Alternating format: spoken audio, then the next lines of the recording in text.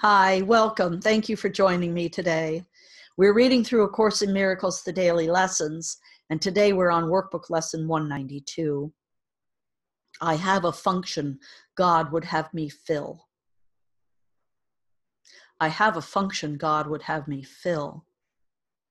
It is your Father's holy will that you complete himself, and that yourself shall be his sacred Son, forever pure as he, of love, and created in love, preserved, extending love, creating in its name, forever one with God and with yourself. Yet what can such a function mean within a world of envy, hatred, and attack? Therefore, you have a function in the world in its own terms. For who can understand a language far beyond this simple grasp? Forgiveness represents your function here. It is not God's creation, for it is the means by which untruth can be undone. And who would pardon heaven? Yet on earth you need the means to let illusions go. Creation merely waits for your return to be acknowledged, not to be complete. Creation cannot even be conceived of in the world. It has no meaning here. Forgiveness is the closest it can come to earth. For being heaven-born, it has no form at all. Yet God created one who has the power to translate in form the wholly formless.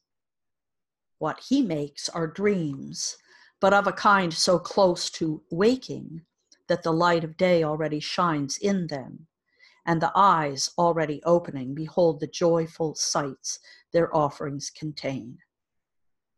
Forgetfulness gently looks upon all things unknown in heaven, sees them disappear, and leaves the world a clean and unmarked slate on which the word of God can now replace the senseless symbols written there before. Forgiveness is the means by which the fear of death is overcome, because it holds no fierce attraction now, and guilt is gone. Forgiveness lets the body be perceived as what it is, a simple teaching aid to be laid by when learning is complete, but hardly changing him who learns at all. The mind without the body cannot make mistakes. It cannot think that it will die or be prey of merciless attack. Anger becomes impossible, and where is terror then? What fears could still assail those who have lost the source of all attack, the core of anguish and the seat of fear? Only forgiveness can relieve the mind of thinking that the body is its home. Only forgiveness can restore the peace that God intended for his holy Son. Only forgiveness can persuade the Son to look again upon his holiness.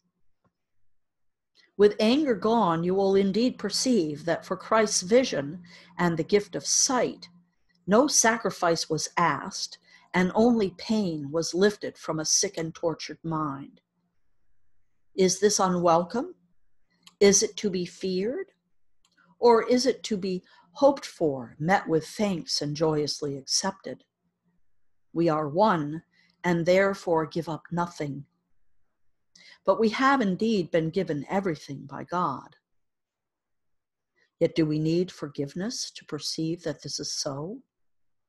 Without its kindly light, we grope in darkness, using reason but to justify our rage and our attack.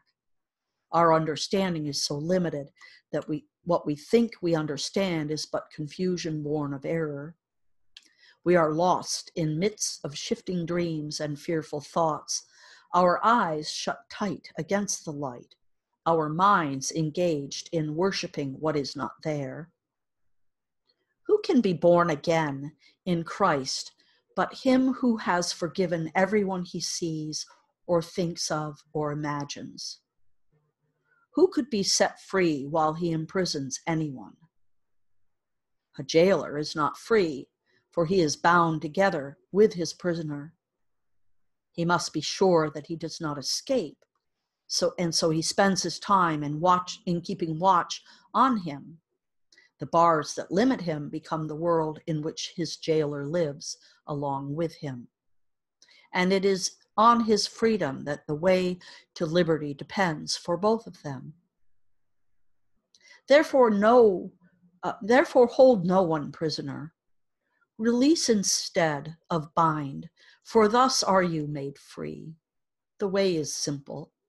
Every time you feel a stab of anger, realize you hold a sword above your head, and it will fall or be averted as you choose to be condemned or free.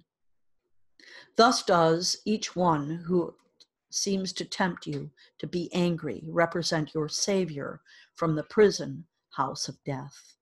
And so you owe him thanks instead of pain. Be merciful today. The Son of God deserves your mercy. It is he who asks that you accept the way to freedom now. Deny him not. His Father's love for him belongs to you. Your function here on earth is only to forgive him, that you may accept him back as your identity. He is as God created him, and you are what he is. Forgive him now his sins, and you will see that you are one with him. That's a great image. Every time you feel a stab of anger, realize you always are holding a sword above your head, and it will fall or be averted as you choose to be condemned or free.